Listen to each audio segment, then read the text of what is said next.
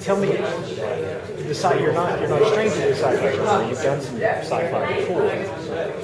How is this different from what you've done before, just in general, and also in some of your cinematics? What I love about this one in particular is the fact that this one takes it from now to 200 years from now. In my humble opinion, it's one of them all. Star Trek, The Matrix, one of my favorites of all times, which was very close to reality.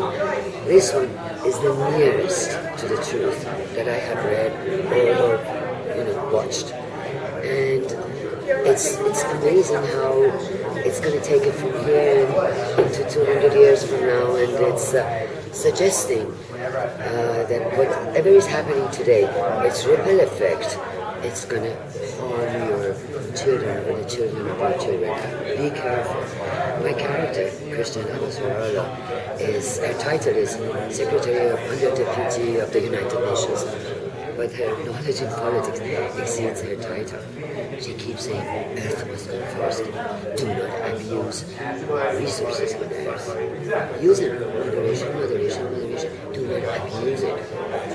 And it's amazing. I've always believed that art, true art, does not answer questions. It brings about questions. It does not answer questions. This one, entertaining, engaging, it has its own political drama, political divisions which still exist. I'm glad we don't see any interracial problems, but political divisions still exist, still have problems. But it's amazing how all of this reads so well, so relatively speaking from today's world.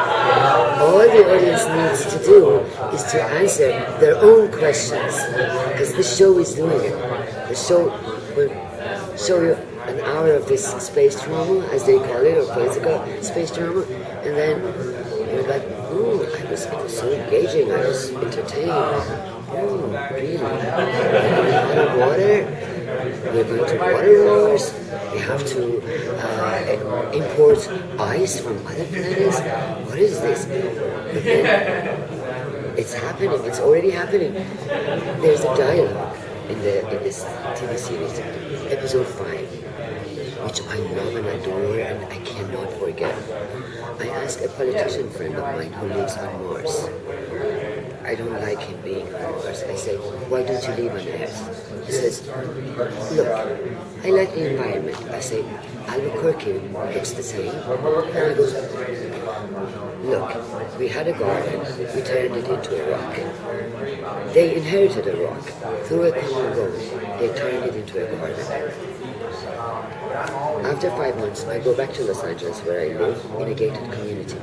I receive a letter from Homeowners Association. Get rid of your plants, you won't be able to save them. You can only water your plants twice a week. Grass is already yellow, dead. Plants twice a week. Only. How could you water your roses twice a week? Only Monday and Friday.